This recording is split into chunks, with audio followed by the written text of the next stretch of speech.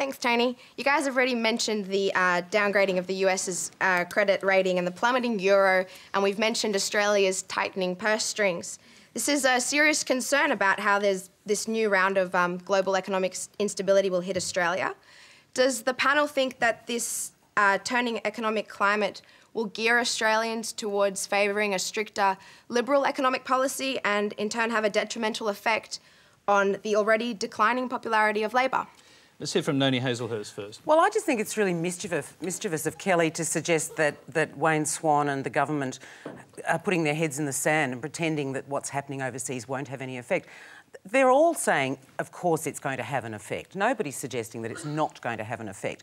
But what they are saying is that we are doing everything we can to correct a decade or more of lacking infrastructure that the previous Howard government just ignored. No, they were Labor state governments, Noni. No, they weren't Labor state governments. We're talking big picture things here. But I just think it's really important that Australians understand that we are going to have to tighten our belts. Is that going to have an effect on, to go to the question, is that going to have an effect on the Labor government's popularity, do you think?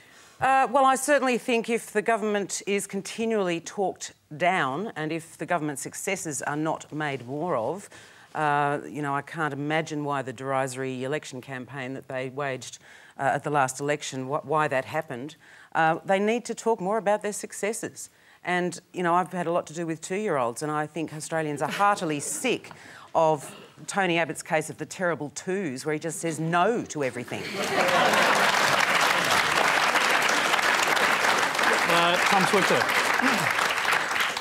That's a good question. I think so. I mean, if you go back to the economic problems of the late 70s, early 1980s, the currency crisis and the balance of payments problems in the early to mid-80s, that kick-started a round of economic reform with tariff cuts and privatisations and deregulations. And in many respects, those reforms of the 1980s, introduced by Paul Keating and Bob Hawke and backed by the coalition opposition of Andrew Peacock and John Howard, they did kick-start not just an economic reform, but it paved the way for today's prosperity. Will it happen again? I don't know. I think that there is a sense of reform fatigue in the community, and I'm not convinced that we have many economic reformers in the Labor Party, especially in the same mould as Paul Keating or certainly John Howard, but Bob Hawke. I think that's one of the big differences. I would also make this point, though, that Wayne Swan talks about this surplus, and he's went on radio this morning maintaining that he will keep faith with this surplus figure. But it's just crazy to keep faith with these figures. A lot of people say that he is subscribing to John Maynard Keynes, the liberal economist from England. I think he's subscribing to the Dolly Parton School of Economics, an unbelievable figure, blown out of all proportion, with no visible means of support.